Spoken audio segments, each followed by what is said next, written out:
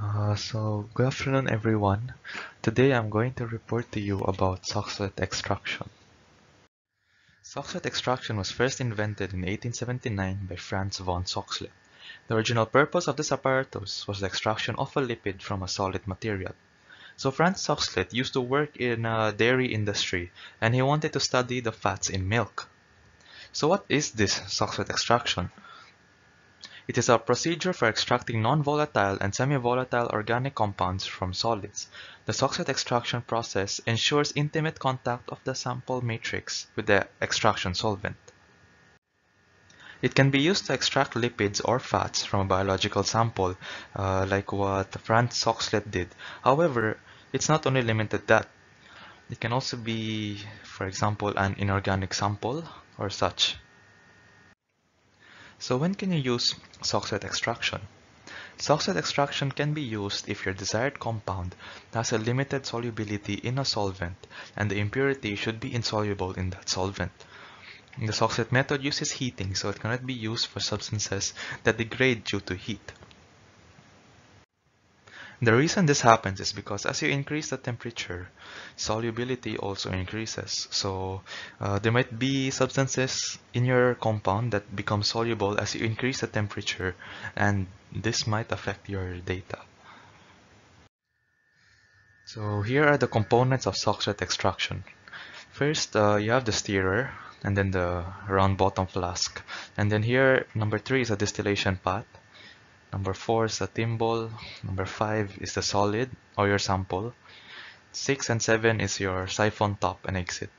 Number 8 is the expansion adapter. 9 is the condenser. And number 10 and 11 is the cooling water out and in. So these are some of the important components of a Soxhlet extractor.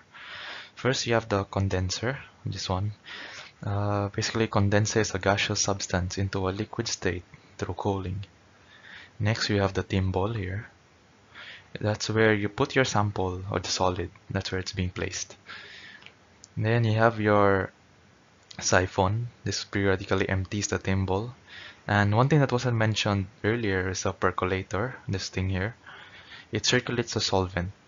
So as the solution climbs up, eventually once it's at the top, it will fall down back into the round bottom flask due to the overflowing and the pressure that's being pushed. I attached a video here for a better understanding of the Soxhlet extractor. In a Soxhlet extraction, the heat is supplied through a mantle into which is placed a flask containing the extracting solvent along with some anti-bumping granules. Above this, via a suitable adapter, is placed the Soxhlet extraction apparatus. The solid to be extracted is held in a paper thimble which sits in the apparatus. The condenser is placed above the extraction apparatus with the water entering the lower arm and leaving the upper arm as usual. The mantle is adjusted so that the solvent pours gently. The condensing solvent falls into the thimble, slowly extracting any soluble material. When the apparatus fills, the solvent siphons back into the refluxing flask.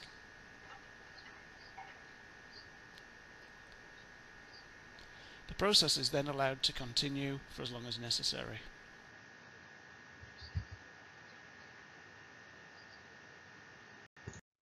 So how does Soxhlet extraction work?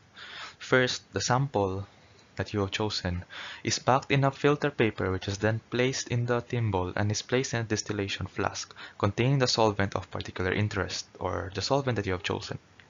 Next, vapors of a fresh solvent produced in a distillation flask pass through the thimble containing the material to be extracted and are liquefied in the condenser.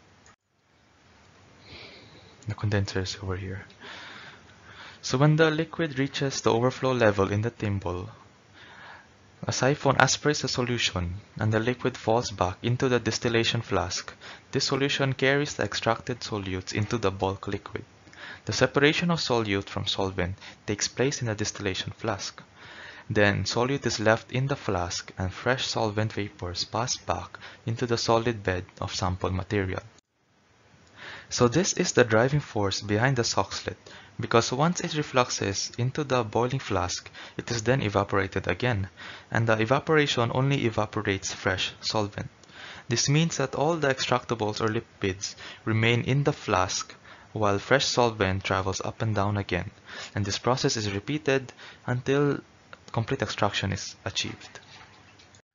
So what solvents can we use? There are a lot of solvents to use. However, these are some of the common ones. Like for example, you have the dichloromethane, acetone, hexane, or a mixture of both acetone and hexane. However, the use of nonpolar solvents only is not recommended. So Soxhlet extraction does have its advantages. For one, it recycles the solvent. You can just use a fixed volume of solvent, and it is autonomous. Autonomous in a way because you can start the extraction, set a timer, and leave it. Then when you come back, the extraction will be complete. So you can just leave it on its own, and it will do its thing. And it is also scalable. There are various sizes of Soxhlets to use for larger volumes.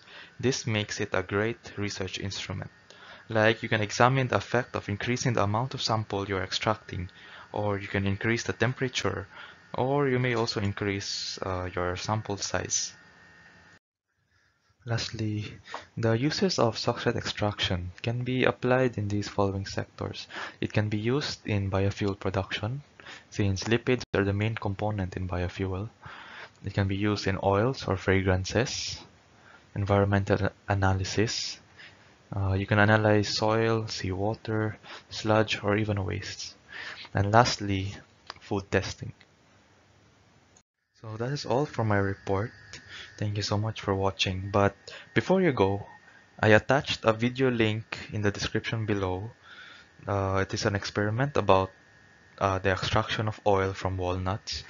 So feel free to check it out.